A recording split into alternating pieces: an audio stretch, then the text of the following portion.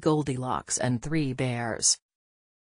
Once upon a time there were 3 bears who lived in a house in the forest. There was a great big father bear, a middle-sized mother bear and a tiny baby bear.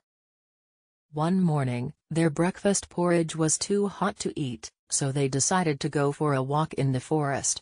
While they were out, a little girl called Goldilocks came through the trees and found their house. She knocked on the door and, as there was no answer, she pushed it open and went inside. In front of her was a table with 3 chairs, 1 large chair, 1 middle-sized chair and 1 small chair. On the table were 3 bowls of porridge, 1 large bowl, 1 middle-sized bowl and 1 small bowl, and 3 spoons. Goldilocks was hungry and the porridge looked good, so she sat in the great big chair, picked up the large spoon and tried some of the porridge from the big bowl. But the chair was very big and very hard, the spoon was heavy and the porridge too hot. Goldilocks jumped off quickly and went over to the middle-sized chair. But this chair was far too soft, and when she tried the porridge from the middle-sized bowl it was too cold.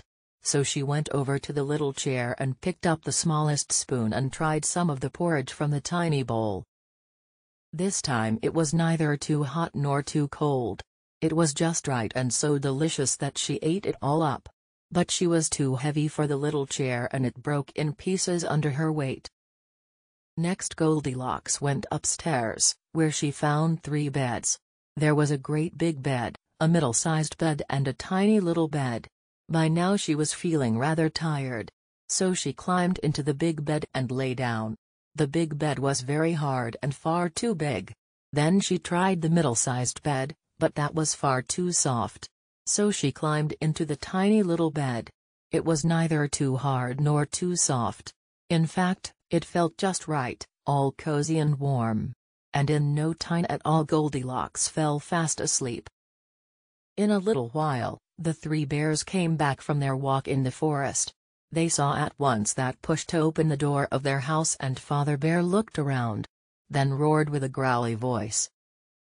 Mother Bear said in a quiet gentle voice. Somebody has been sitting in my chair.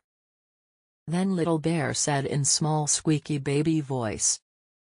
Somebody has been sitting in my chair and Na's broken it. Then Father Bear looked at his bowl of porridge and saw the spoon in it and he said in his great big growly voice. Somebody has been eating my porridge.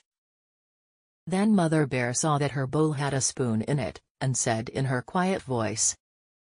Somebody has been eating my porridge. Little Bear looked at his porridge bowl and said in his small squeaky baby voice.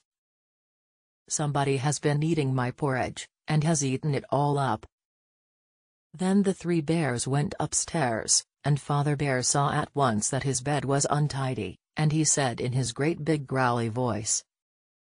Somebody has been sleeping in my bed. Mother Bear saw that her bed, too, had the bedclothes turned back, and she said in her quiet gentle voice. Somebody has been sleeping in my bed. Then Little Bear looked at his bed and said in his small squeaky baby voice. Somebody is sleeping in my bed.